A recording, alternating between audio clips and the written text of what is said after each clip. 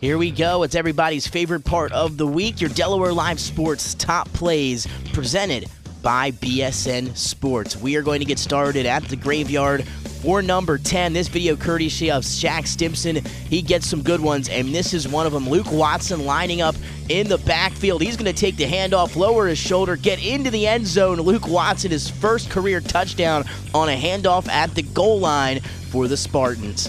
On to number 9, it's Austin Troyer and Noah Crisilla. You know these two have been connecting all season long. Here they are last week against Sussex Central. A slant across the middle of the field, and Crisilla going to do the rest. Beats the secondary, off to the races, into the end zone for the touchdown for the Cavaliers. At number 8, we've got some big-time legs for you. We're going to start at Sussex Central with Ibrahim Levia Fajako. Check out this one, an absolute boot.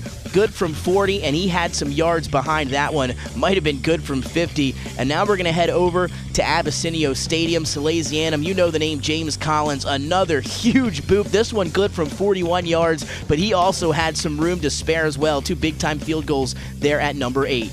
On to number 7, and Brian Nelson doing it for the Del Castle Cougars. Here he is, takes the handoff in the backfield, makes a few defenders miss. Defenders just falling off. Check out the shiftiness, and then Nelson able to break a few more tackles on his way inside the 10 into the end zone. Brian Nelson for Del Castle there at number 7.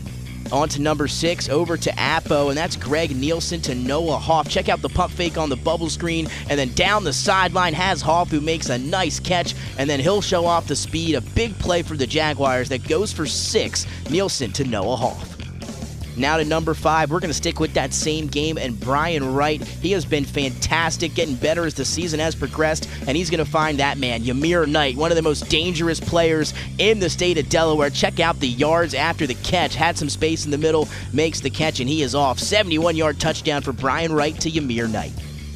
On to number 4, Wilmington Friends continuing their stellar season. Check out Jaden Willie in the secondary. The ball is up. He's going to pick it off, but he is not finished. Down the sideline, going to catch some blockers. Has open space, green room in front of him, and Jaden Willie, a pick 6, 55 yards for Wilmington Friends.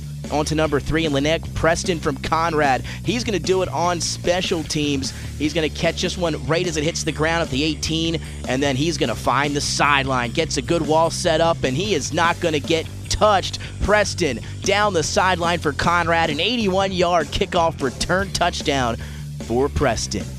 On to number 2. This is a good one here for Dover and Sally's. Dover trailing 16-8. Tamir Darden Jefferson. Dover, they get the block. He's going to scoop it up at the 40 and take it the other direction. 2 guys going to get out in front of him, laying a block. That's going to free him up into the end zone. A blocked field goal for a touchdown for the Dover Senators at number 2. And then at number 1, we have an overtime goal for your Henlopen champs. 16-0. The streak is still alive. It's Delmar. Macy Bradford able to find Bailey Phillips, who pins it to the back of the net. What a goal for Delmar. Again, the streak is alive. 16-0, and your Henlopen champs.